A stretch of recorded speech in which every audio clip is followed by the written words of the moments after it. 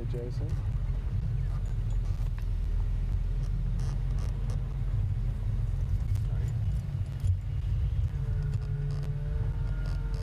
Good.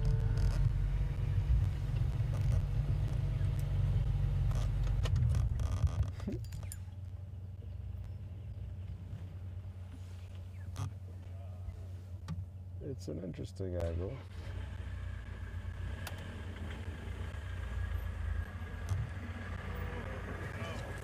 Sorry, I didn't know you were behind me. No, I was calling you. Okay, sorry, my radio's not working. No problem. Morning, folks. How are you doing?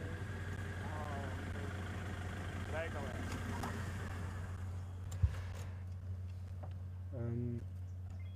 I'm wondering what the best thing to do is here. I'm just going to reverse a bit, folks. Okay.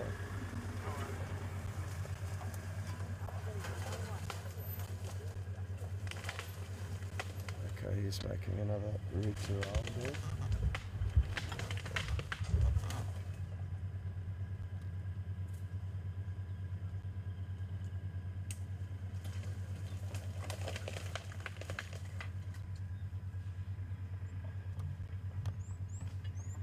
And there appear to be 4 lion lying in that pile that you're looking at now, as well as another 5, it looks like, dotted about in other places.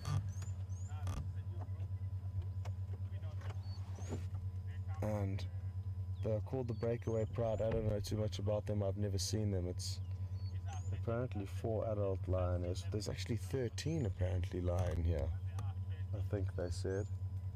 So 4 adult lioness and 9 sub-adults. So hard to believe that in amongst all of this thick vegetation there are 13 lion.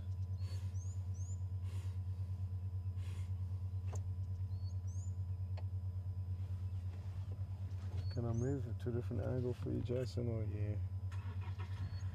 I don't think we can get much better than that gap where we've got it there.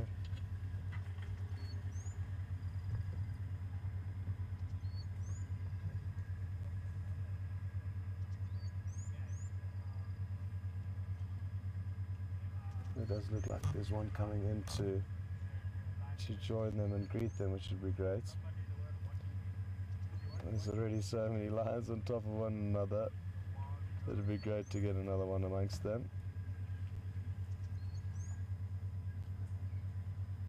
It appears to be giving its claws a little sharp in there, and that's how they maintain their claws, by scratching them on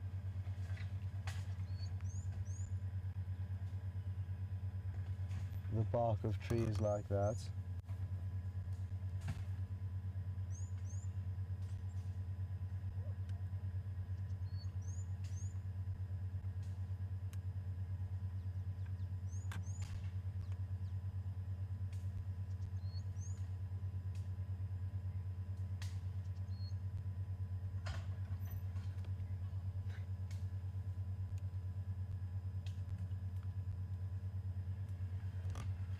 Well, I'm glad we did come here to have a look and just to see this many lions all piled up together is unique. Oh, one sneezed and they all got a fright.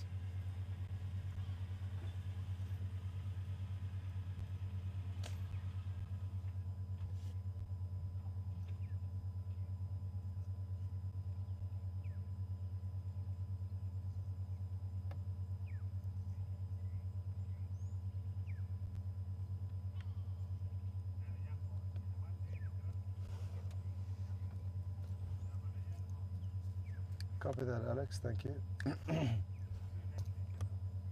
So a few of our viewers that follow the prides of lion closely through the Sabi Sands believe that it is the Breakaway Pride, and that in conjunction with the information handed to me from the guides of this area, it is apparently the Breakaway Pride. So Like I say, I don't know too much about them. It's the first time I've seen them, and obviously they are called the Breakaway Pride because they potentially did split up from another pride at some point. And now they're a formidable pride. I mean, 4 lionesses and 9 sub-adults, a pride of 13 lions. Is a very considerable pride size, especially for the Sabi Sands. They don't often get very big here, so it'll be interesting to see how much bigger it does get. Can you roll forward as well? Of course.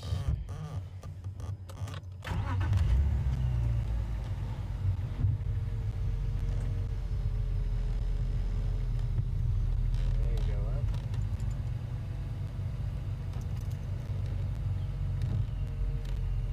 Okay. Nailed it.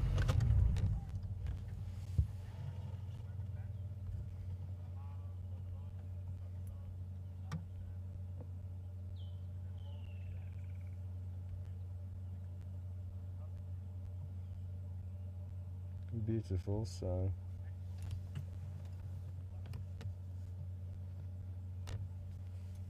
difficult to tell, but she looks like a considerably sized lioness, but she doesn't look very old. Again, hard to tell when they're all bundled up in the foliage like that, especially when you haven't seen them before.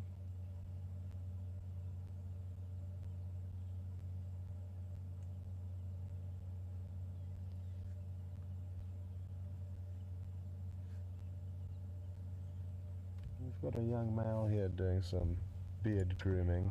I'm wondering if he's going to continue. No, he's just stopped, but he may show some signs of further action. Oh, and he did. Here we go. We're very lucky. Oh, so he's got a bit of a limp. Could be from several different things. But it could even just be a little thorn in his foot, so hard to tell, but I'm glad we got to see him up on the move.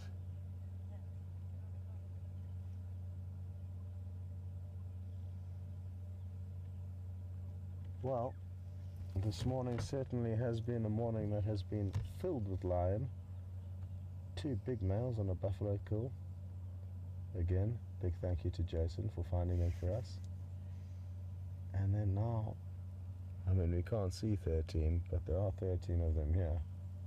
But just what you can see in your picture now is literally a screen full of lions piled up on top of one another. So, good morning for lion. No sign of leopard, not even one single track that I saw. But that could change this afternoon. And the important thing to know for this afternoon is the great prospects that lie ahead. Hopefully those male lions will be a bit more active, potentially feeding on that carcass, maybe even, if we're very lucky, vocalizing.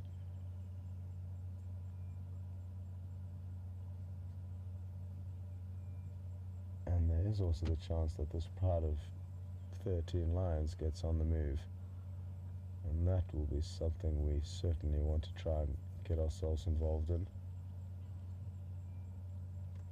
We may have problems here though, because there are potentially a few vehicles traversing this property that are all going to have the same intentions, so it's going to be difficult to get to these lioness when they are getting active. As like I say, there's going to be a lot of vehicles that want to be in that exact same position for obvious reasons. So either way, though, at least they're around, and there is a chance that we may be the lucky ones in the right position as they begin to wake this evening.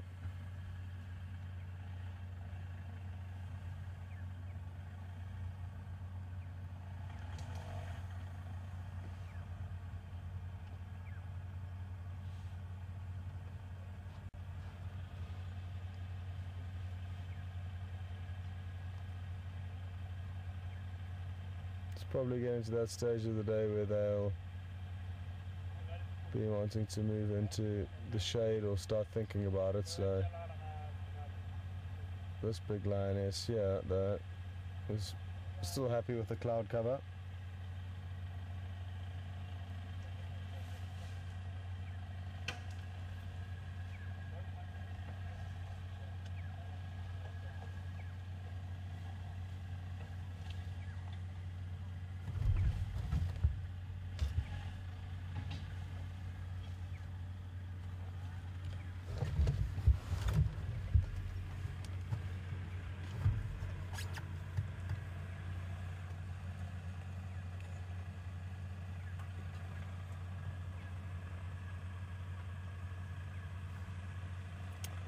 Something else to bear in mind for this afternoon is it will be not just myself out, but both Mark and myself, so two different vehicles. And Sorry of waking up that female. I did not meant to do so. no problem, My That's okay. mistake. no I problem, feel Came bad. into the no view. problem. Yeah. It's okay. No problem. Sorry? How many are in there? 1, 2, 3, In 4, here? 5, 6, 7, 8. 8-ish. Should we can move out the way. We can move out the way and you can. No, I'm pulling out. Okay, you sure? Okay. These are a group of 13. 13. Wow. I'm measuring 4 females and 9 juveniles. Okay. Good. Well, I'm glad we got to see this. You And can't see them all because they're all packed together there. yeah, in a exactly. thicket. But we know them very well. Good. They are resident at Londolozi. Okay.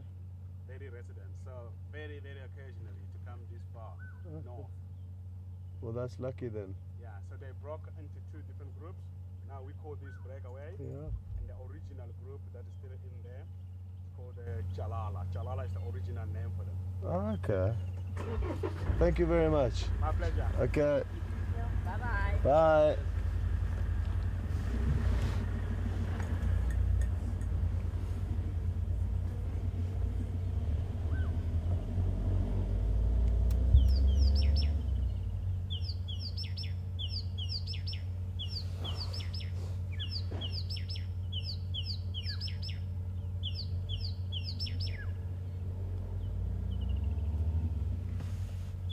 Copy, thank you very much.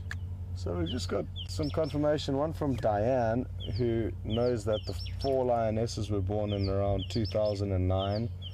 So they're around 6 years old now. Putting them kind of in the prime of their life, I guess. And the sub-adults, I'm not too sure how that works exactly, how the build-up of the 9 sub-adults works, the breakup of that. But what is wonderful is that we are getting to see a new pride of lion that we have yet to see. And as I was saying just a few moments ago, both myself and Mark will be out this afternoon, so that way we can divide and conquer, and hopefully, well, either one of us will be on the males and one of us on this pride of lioness. Unless something changes, but at least we've got great prospects to switch between the 2 different sets of lions and what they're getting up to this evening. And it really is wonderful working in conjunction with somebody like Mark, so, and all the other guides out here for that fact. But really important, the teamwork. And what is unique for us is that, unlike a regular game viewer with guests on board, we can switch between the 2 vehicles, thus giving you 2 different angles, 2 different guides, and also giving you the best content at any given period. So your chances are twice as good seeing something here on Safari Live than it is actually when you're out here in real life. And just 10 more minutes to go.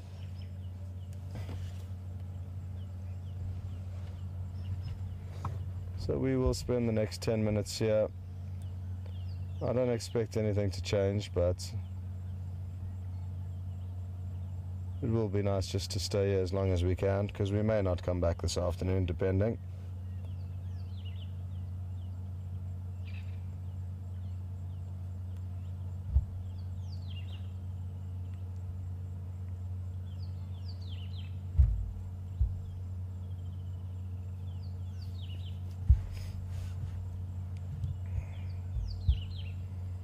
question's just come through from Doug. Morning, Doug, and welcome on board. Doug's asking what the lion population is like in South Africa at the moment. Is it stable, increasing, decreasing? It's a very good question, Doug. I don't know the nitty-gritty, and I also don't know who to believe, because you'll get varying figures from different sources on such matters. What's important to understand with regards to your question is that wild lion and lion are two different things. So the population of lion, captive lion, is probably increasing in Africa and the world over, because there are so many captive breeding programs. To me, though, that doesn't count. They need to be wild animals to count. Yes, having zoos that keep genetic, that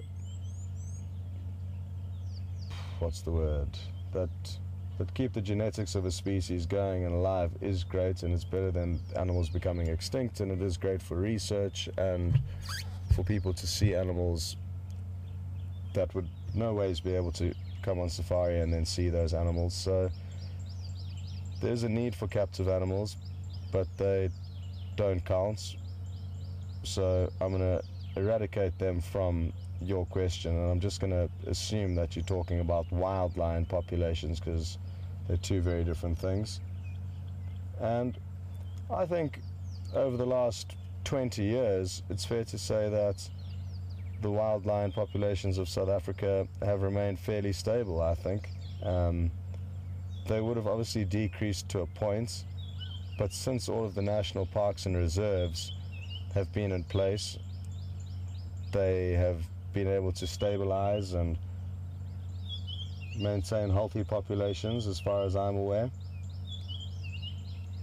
And also, conservation has increased greatly in South Africa in areas that were previously farmed agriculturally or for domestic animals are now being reverted back to wild animal farms, and therefore increasing territories for lions to exist. So you do get a lot of reintroduction of lions into areas where they used to exist but then were eradicated for farming purposes. So I'm sure in certain areas of South Africa it's increasing. Now that is speaking about South Africa, which is a different example to that of possibly less developed countries, where lion populations may still be under more of a threat and less management and care is taken of them. So it does vary where you go in Africa, certainly, but in South Africa I think it's fair to say that it's stable. Having said that, though, I know there will be people saying that lions are endangered and threatened and it's a result of hunting. There will be that angle. I'm not entirely sure how true that is. Again, I'm just speaking from my own speculation, and I don't actually have any hard facts on this matter, Doug. But good question, and I'm sure there will be some feedback or stats coming through from people who are more au fait with this than me. But then again, at the end of the day, who comes up with these facts and figures, and how credible are they? That's what I always ask myself. So it's something to bear in mind when reading stats and figures about conservation related issues. Depending on the people that are broadcasting a message, they may make things suit their need and therefore not make actual sense at the end of the day. And I'm not saying this in a cynical fashion, I'm just saying that it could well be swerved points of views depending on people's opinions. Well, I'm glad this one lioness is busy doing her nails, because if she wasn't, we would be looking at 13 sleeping lion. It's rather 12 sleeping lions scattered amongst us, with one doing a manicure.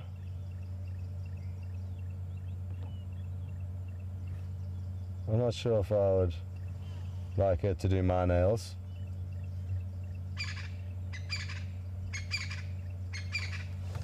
Not that me and Romeo get our nails done anywhere, but if we were to get them done somewhere one day, I wouldn't like it to be by her. Although it does, her nose does look quite cute when it scrunches up when she's going for the precision little nibbles at the end. She could potentially be trying to get a thorn out of her foot. A lot of the thorn seeds which are used or which are dropped by plants at this time of the year are beginning to ripen, so the thorns are increasing. They were soft just a few weeks ago, some of the hardcore thorns here, but in the last few weeks they've grown and hardened, and there are a lot more thorns around from the kinds of thorns that are dropped off from small bushes and trees, and then their mode of transport isn't water or wind, as these pods here may be, that Jason can potentially show you. The pods of this bush willow seed will rely on wind to transport them from A to B, and that's why they've got that four-winged pod that would be able to blow very efficiently. You get some of those similar ones that only have two wings that would then float well, so that would be good for water dispersion. But then you also get thorns that stick into hooves or pads of feet, and then that way get dispersed and transported through an ecosystem. So those are all ripening now, as are these four-winged pods of the combretum. But just a few minutes left, folks, and a very big thank you for following from myself and Jason and Alex in the final control, and another big thank you to Blue Jay for finding that African rock python that sadly sounds like it has lost the battle to the weavers. But what an incredible sighting, and an interesting twist of events in that the hunter became the hunted. And just a minute to go now, and like I say, this afternoon both myself and Mark will be out, so I'm really looking forward to it. Weather-wise, we could expect anything. I'm not going to try and make any predictions, but there are some rain clouds around, so we could have some stormy weather. Anyway, a big thank you from me, and until this afternoon, we'll leave you on the last few little images of these lions, and we look forward to catching up a little bit later.